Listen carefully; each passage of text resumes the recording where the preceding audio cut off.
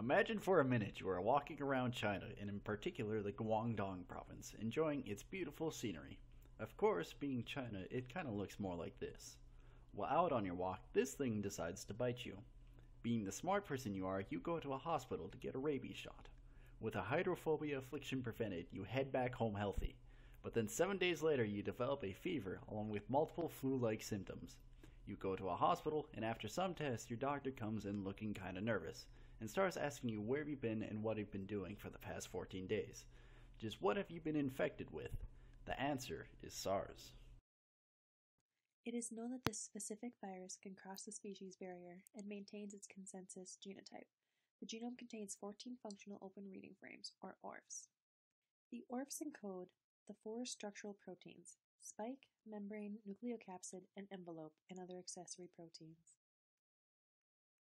Corona is Latin for crown, and this molecule has the spike protein surface projections that resemble the crown that play a key role in the way the virus enters the host cell. SARS coronavirus causes acute infections. Symptoms include chills, muscle rigidity, fever, headache, fatigue, dry cough, and muscle pain. Also, sore throat, sputum production, rhinorrhea, and gastrointestinal complications can occur. The incubation period of the virus varies from 2 to 10 days and varies depending on whether it was direct or indirect contact. The mechanism of action for the SARS coronavirus has 5 steps to it, and the first step is attachment and penetration. In the first step, the spike glycoprotein recognizes and attaches to ACE2 located on the cell membrane. The spike proteins are then used to mediate cell membrane fusion and endocytosis. In the second step, called uncoating, the virus membrane is removed and the nucleic acid from the coronavirus is released in the host cell's cytoplasm. The third step, translation and replication, can be carried out immediately due to the virus having positive stranded RNA like the host mRNA. The replication itself is performed by a polymerase encoded by the virus. The fourth step, assembly, is when RNA is made into virion particles. Step 5, release. Eventually, the host cell breaks apart and the newly formed SARS coronavirus molecules are released.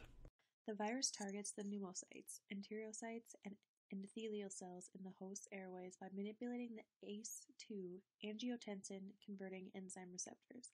The virus uses the S protein as a ligand to bind to the receptor, which lets the virus fuse to the host cell's membrane. The virus also uses pH-dependent endocytosis. While there is no known vaccine, taking precautionary measures is the main way to prevent the spread of the virus. Wearing masks and minimizing contact with possibly infected surfaces reduces the risk of infection. There have been attempts at a potential vaccine that targets to neutralize the S-spike protein to prevent the initial attachment of the virus to the host cell. The moral of the story is, walking's for suckers.